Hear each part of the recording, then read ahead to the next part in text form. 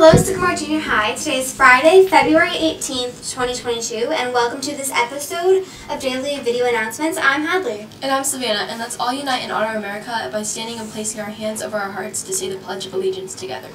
I pledge allegiance to the flag of the United States of America and to the republic for which it stands, one nation, under God, indivisible, with liberty and justice for all. Thank you, and please be seated. Just another reminder to check final forms for your schedule information. Oh, scheduling already? This year is flying. I know, right? Next Monday is President's Day. On the birthday of George Washington, we celebrate every president we've had. Happy National Eat Ice Cream for Breakfast Day. It's what the name implies. You've probably eaten breakfast today already, but the rest of the day is free. Ice cream as a special treat at any point of the day. Enjoy this special occasion. Now for the fact of the day. Cows do not have 4 stomachs. They have 4 compartments in their first stomach. Today's daily survey.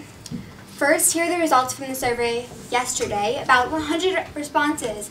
Looks like majority of you did go to the Aviator Bash. So thank you to Student Council for the great opportunity. Don't forget to fill out today's survey, which will be posted on Google Classroom. Next up, birthdays. Happy birthday to... Wait, there's no birthdays today. That's unusual. We will be giving Mr. Harris's announcement today because he was too busy eating popcorn. But stay tuned for a very important announcement from Mr. Brenner. Congratulations to Ella Johnson, Alp Kertel, Luca Moss, and Emma Ogden, who will be representing Sycamore Junior High this week at the Wright State University Honor Band Festival. Way to go. And good luck. Hello everyone, Mr. Brenner here to talk about scheduling news for both 7th and 8th grade students. Last week your teacher shared with you your recommendations for your core classes for next year. The next step in the scheduling process will be accessing our online scheduling system and then selecting your remaining courses. The window to do this will be open from February 19th through February 27th.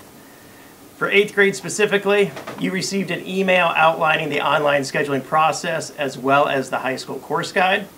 You will receive another email either today or tomorrow that will include your online scheduling password. If you have any issues, your high school counselors will be meeting with you one-on-one during the week of February 28th through March 4th. If you have any high school related questions or need help with selecting your classes, that will be the best time to get them answered. So if you do have questions, you might even want to put them on a little post-it note for when you meet with your high school counselor. For 7th grade students, you'll also receive an email today or tomorrow with your username and password for the online scheduling system.